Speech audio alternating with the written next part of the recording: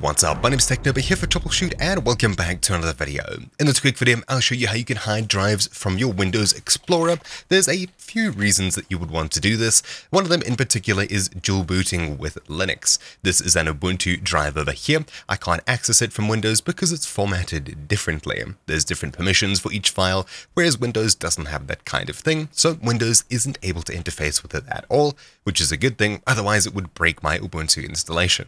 How do we go ahead and hide this drive so it no longer shows in my This PC section, on the side, or anywhere else for that matter? Well, it's really simple. Hit Start, type in Partition, and open up Disk Management as such. Inside of Disk Management, we'll be looking for the drive in question. In this case is G over here. G is a partition on this drive next to H. So all I need to do is find G up here, right-click, and then choose Change Drive Letters and Paths. Then simply click Remove, Yes, and just like that, it'll be unmounted from Windows. It no longer shows here.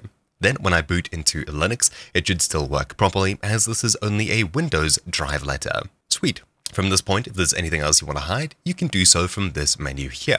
Just remember whichever partition it is, because later you may want to reassign it a letter. You can always give it a name with right-click, Properties, and set a name here, such as say Ubuntu, assuming it was mounted. Anyways, when we've done so, your Windows Explorer should be a little bit cleaner at least, especially if you have odd things lying around. Anyways, that's really about it for this quick guide. Thank you all for watching. My name's been Technobi here for Troubleshoot, and I'll see you all next time. Ciao.